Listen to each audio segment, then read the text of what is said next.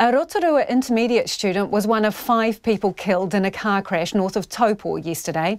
The student, along with 4 members of her family, died when the car they were in veered off the road and hit a row of trees.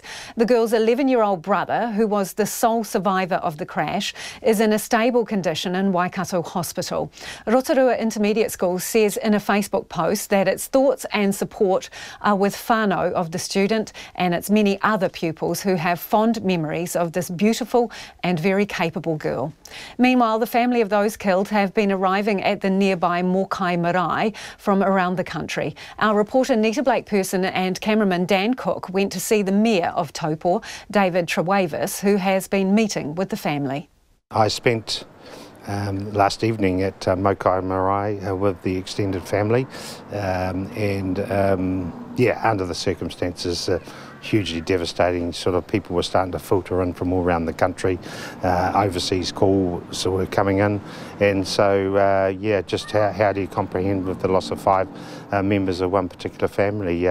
It's certainly devastating, and they were just trying to come to grips with it, and then thinking of the logistics of organising the tangis and all that sort of thing. So it's early days, and I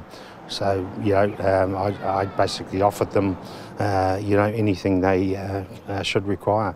What do we know in terms of those who were killed and how they were involved with the Taupo or the wider community?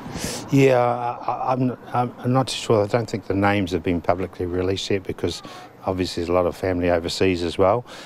So we know that they were, some of them, they were it appears to be they've been transiting from Rotorua to Mokai, and probably living between the 2 locations. But I can't comment. I don't know the exact details of the localities of where they particularly live, but they're certainly of Ngāti Raukawa and Ngāti Tūwharetoa descent, that's for sure. And what other support is the council offering the community at this time?